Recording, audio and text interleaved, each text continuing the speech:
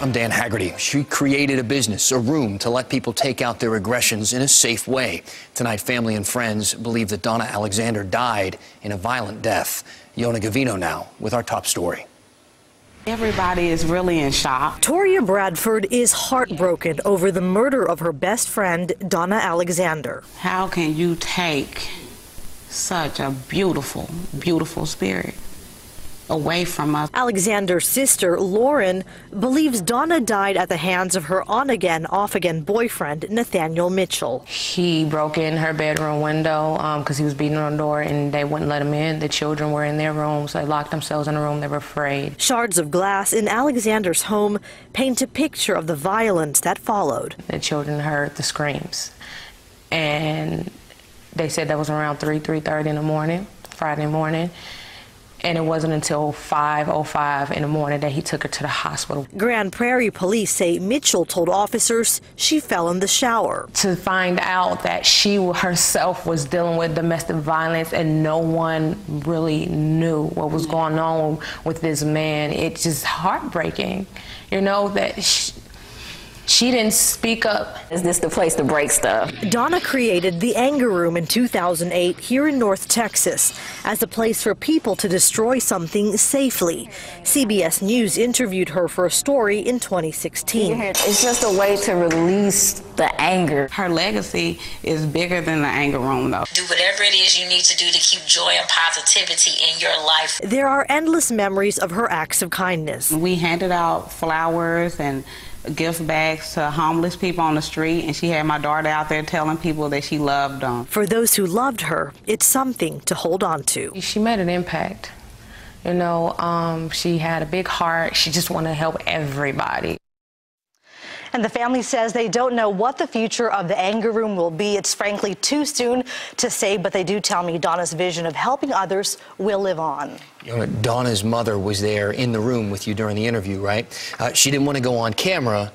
Did she say anything to you? What are her feelings now? Dan, she was too outraged to go on camera, but she hopes this story helps prevent another tragedy like the one that took her daughter's life. Dan. Yo, YouTube, what's going on?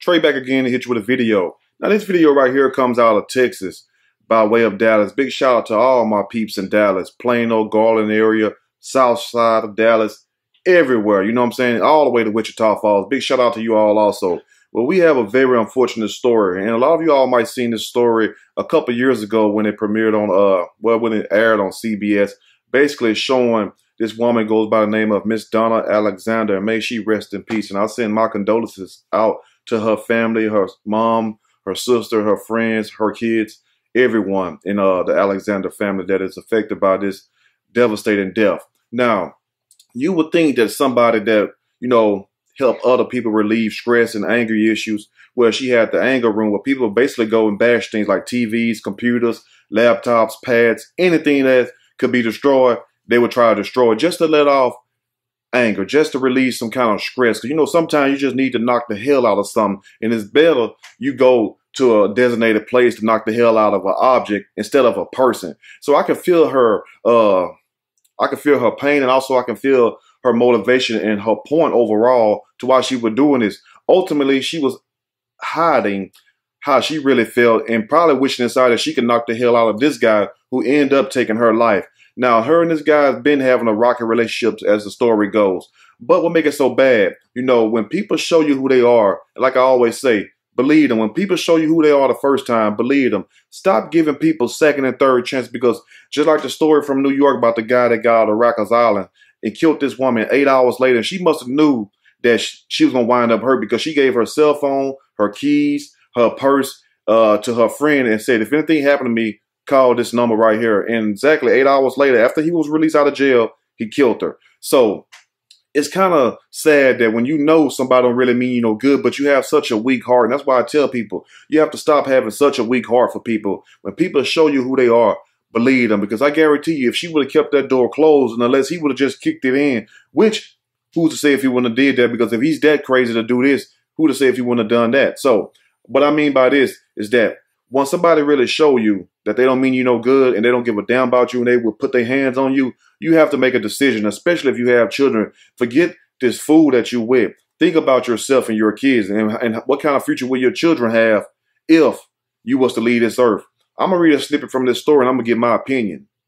Surely, as we go. Anger room founder allegedly beaten to death by ex. New relationship will be the death of her sister said. And also, she was trying to reform this guy. But one thing about it, just like the Honorable Minister Louis Farrakhan said, you cannot reform devil. And I know a lot of y'all might see my shoebox. Don't worry. It won't be that type of thing. I'm just still unpacking and everything. I got a lot of stuff to move and put up. So in case a lot of you all be wondering what goes on in the background instead of wondering about the message I'm relaying to you all. Not delaying, relaying is the word I want to use. Because some people be looking in the background like, you know, this and that, instead of worry about the message that's coming out the person's mouth. So for those who want to know, that's your answer right there. But anyway, now as an advocate for victims of violence, Donna Alexander could see the emotional and physical pain that others suffer from abusive relationships, but she could not save herself.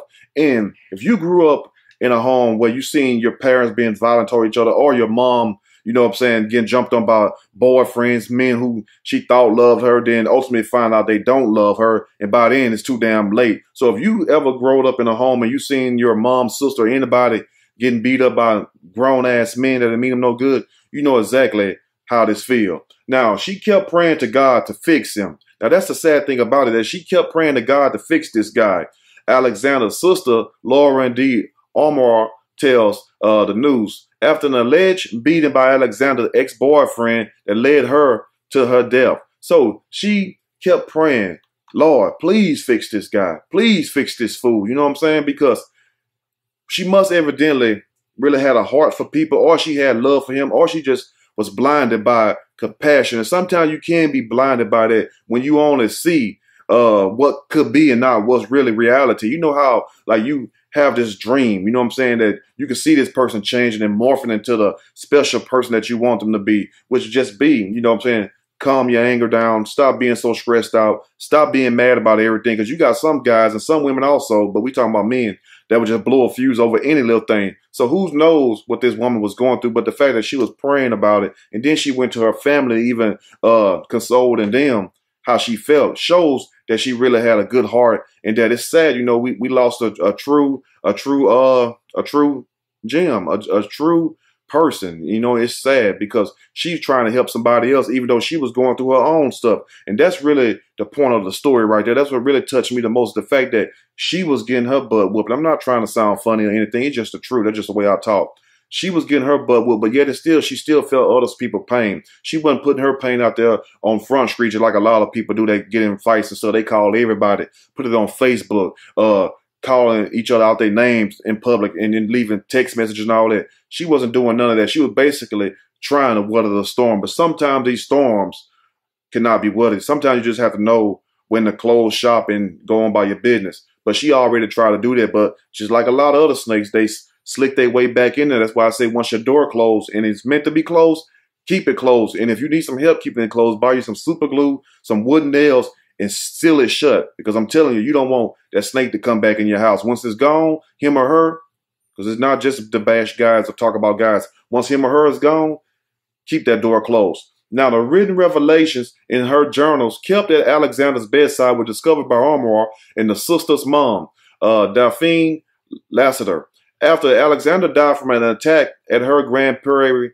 Texas home on September the 21st. She kept saying in the journals, I know he has problems. I know that he has post-traumatic stress. He making up excuses for this guy.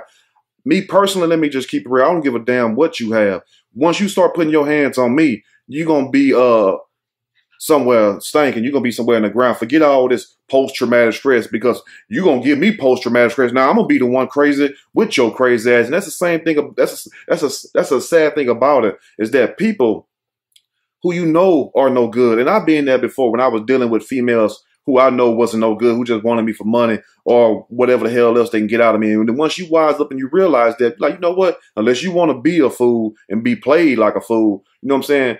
Don't put yourself in a fool position, because you have to be crazy to think somebody has all these issues and stuff, but yet they can still find a way to love you and hurt you at the same time.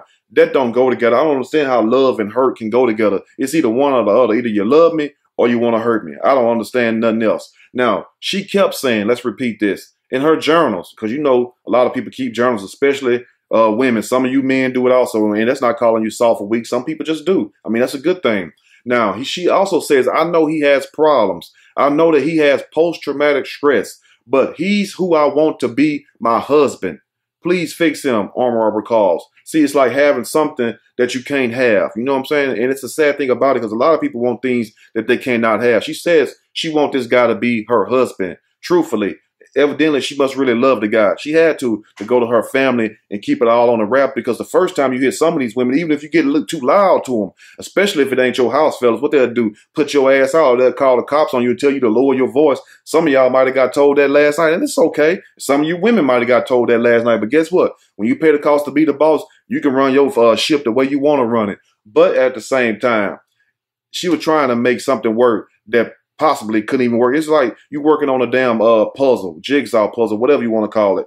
And you got this certain piece, but this piece don't fit in. You can see with your eyes, literally, that it does not fix. But yet you still try to jam that piece in that spot, twisting it, turning it, flipping it upside down, retrying and retrying when you know when it won't fit. How many times must it take you to bump your head to realize that it won't fit? And what I mean by that is just to let it go. That's all you got to do. Let it go. Turn your back.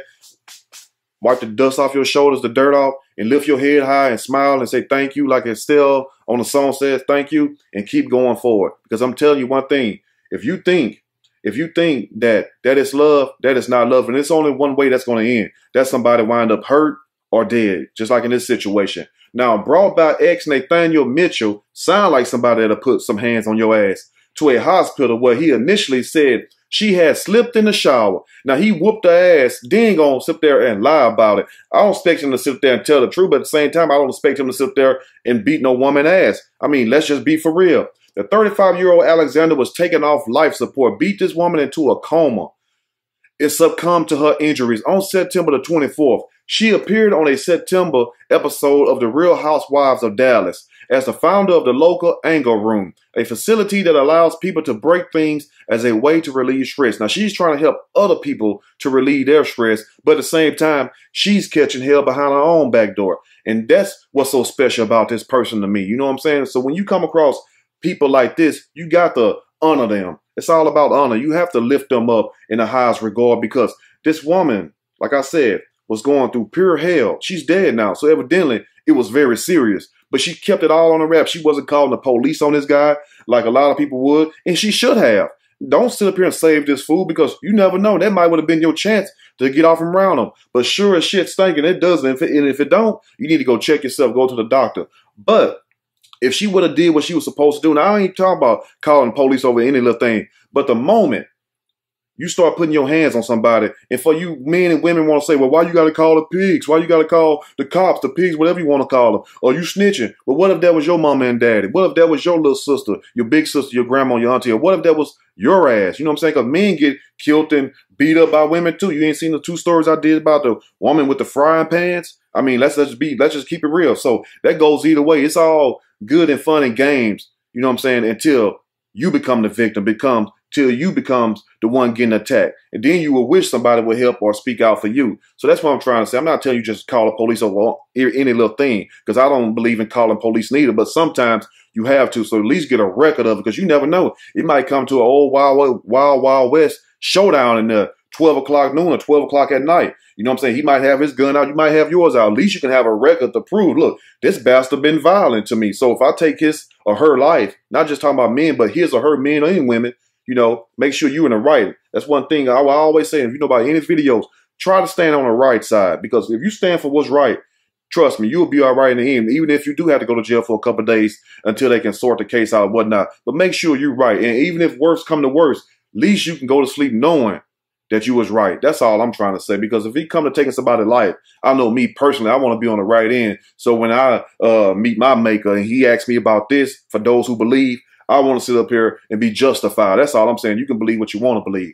Now, after his initial arrest on a charge of aggravated assault, Mitchell, 34 years old, but look every bit of 48 years old. And shout out to all my people. Big shout out to all my people that's 48 out there listening right now. Talking about, man, I don't look like that. I know you don't. I know some 48-year-old men that's very handsome. I know some 48-year-old women that are beautiful and very sexy. They got a backyard like a Benzie. So it's not about putting people down for his age. The point is, you got people young as hell looking old as hell in the face. That's what the point I'm trying to make. Now, he sits in a Tarrant County jail charged with Alexander's murder. He is being held in lieu of a $250,000 bond. It could not be determined if he has entered a plea or retained an attorney. And it won't really matter, not in the state of Texas, especially dealing with this case. Somebody that was a high-profile person in the city too. Oh, you can toot your head toward the ground and kiss your ass bye-bye. And a prayer request days before she died. Now, she was requesting prayer and everything, trying her best to find that inner light. Alexander pleaded for help for Mitchell, still pleading for this bastard, this devil. Although she did not share her burden with other parishioners, and sometimes you have to let the cat out the bag.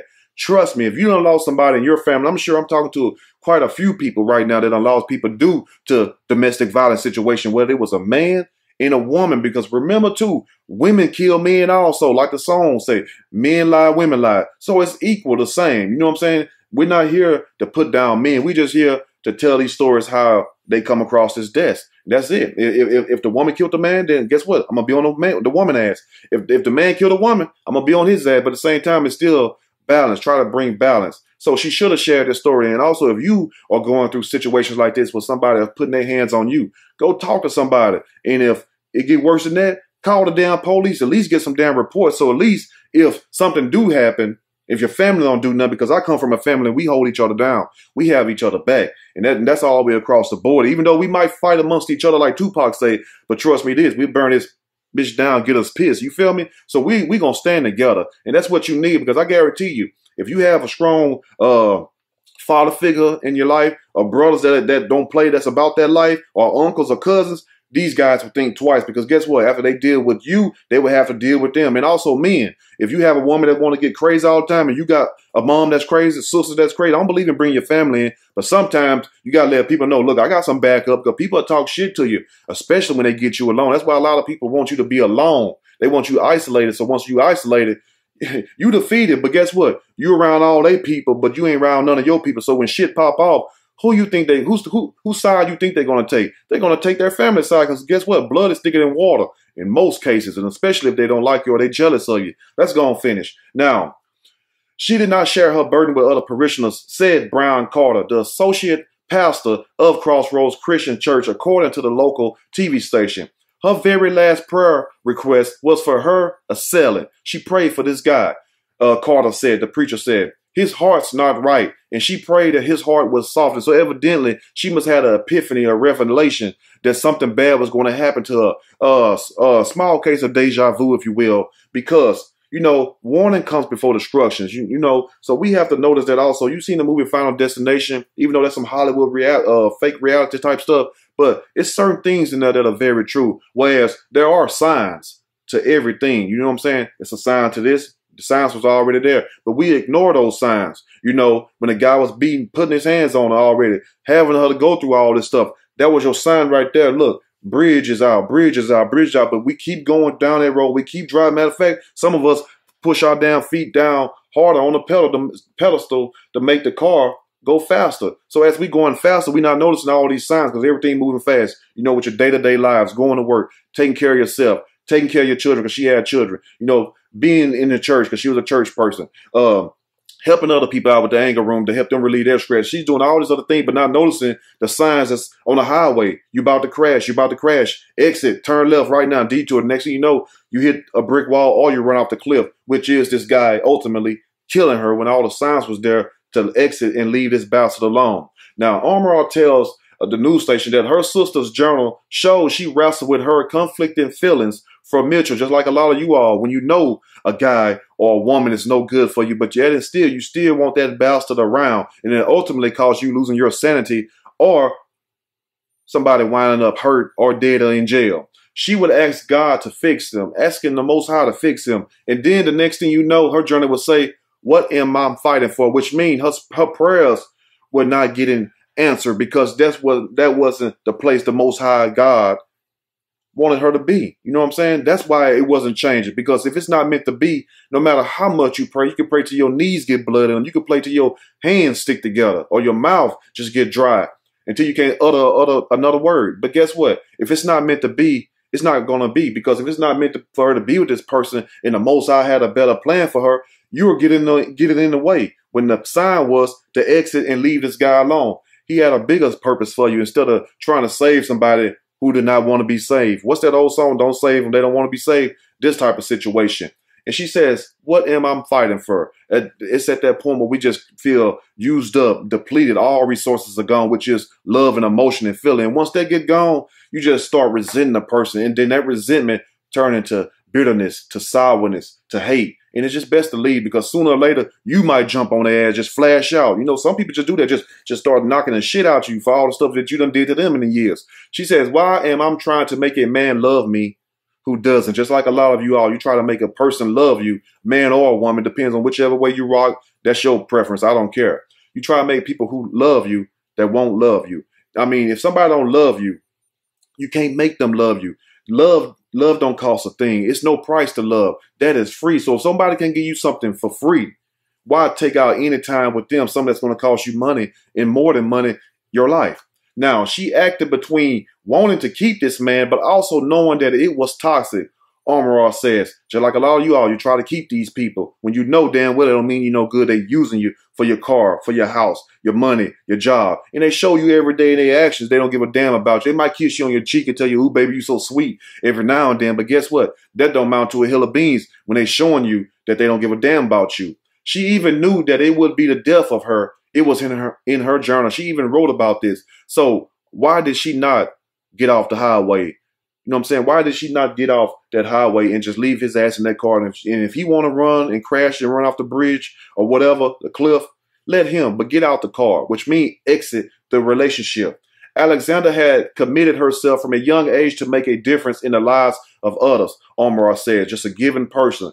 My sister had a giving heart, she says. As one example, she says, Alexander taught herself to sew and made prom dresses for students who couldn't otherwise afford them. And it's sad, the good die young. The people that's here trying to make a real difference in life, those are the ones that get taken out of here the earliest, and these devils live forever on. Notice how many old people that we see.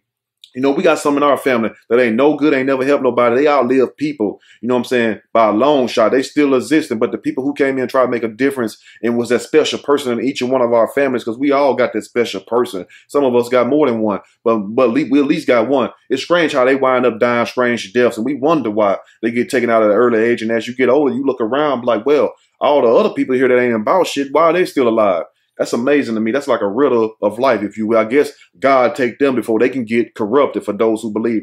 That's just my theory right there. Now, she cooked for and helped feed the homeless and contributed to giveaway bags filled with hygiene products, basically just looking out for people. All she ever wanted to do was just help people, Omar says. It didn't matter what their background was. If she had it, she would give it. It didn't matter where they come from, ex-con, white, black, pink, purple, fat, skinny, whatever.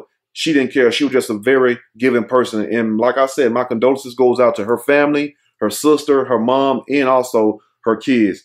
But it's just a crime shame when you know that this person will be the death of you, but yet you still choose to stick around. Let this be a lesson for you all. When the first time the shit get hot, and I'm talking about if it's serious enough, because everything ain't meant to just break up on a relationship, but you know for yourself, because I'm not there in each one of you all homes, just like you're not in my home. But at least you should know this. Once it start calling and people calling you out your name, B's and H's and all this, you ain't shit, and just flat out disrespecting you. Because first it start with verbalness. It start with verbal. Then it get a little more insulting. Then it just get downright degrading. Then it becomes physical. Because after they get through talking to you like a dog and you still standing out there, guess what they're going to do? They're going to come out there and just kick you out just like a dog. So to avoid all that, let them go. And like I say, everything is not worth breaking a relationship up. But if somebody start putting their hands on you like they're your dad, and even if your dad, don't let him whoop you, because I don't think I'm talking to any little kids right here on this YouTube. I shouldn't be. But at the same time, just remember that. Do not let nobody disrespect you, and especially put their hands on you. And you warn them. And you warn them, look, make this your first and last time disrespecting me. But if you ever put your hands on me, you're going to have hell to pay. And mean it. And don't go back on your word. And trust me, they're going to either respect it or they're going to check it. If you like the video, push that like button. If you like the video, subscribe to the channel. Definitely share this video with your friends, family, whoever is going through situations like this. Because it's a crying shame that we lost a true angel in our midst over a damn devil who didn't mean her no good. And we pray for these people, hoping they would change. But if a person ain't changed by now, at the age that he was at 34, trust me, and it's sad, they're not going to change. So do yourself a favor and you change the people that you hang around. You won't have that problem. Y'all stay blessed, stay woke, stay vigilant. I'm out.